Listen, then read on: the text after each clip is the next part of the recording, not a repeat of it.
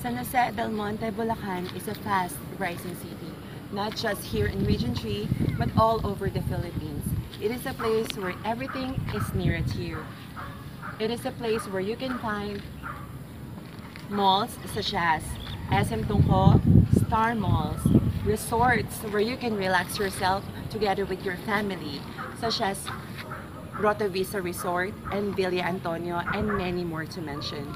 And it is also a great place where you can put up your child to have a great education, such as FCPC, Bulacan Standard Academy, Academia, Genesis, and many more to mention.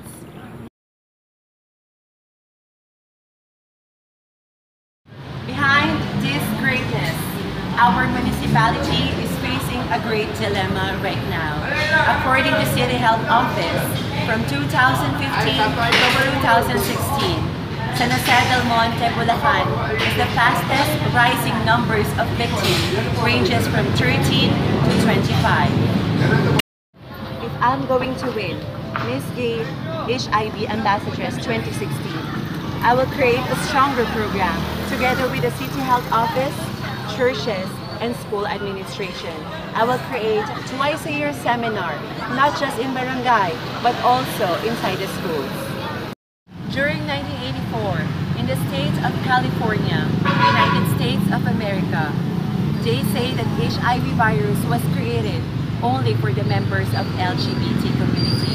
But up to date, according to science and medical studies, that this virus, HIV, chooses no one. If I am going to win Miss Gay HIV Ambassadress 2016, I will work hand in hand, not just together with the City Health Office, but also together with the church. I will encourage them to include HIV awareness to their teachings to fight the stigma about this virus, and also to us, members of LGBT community.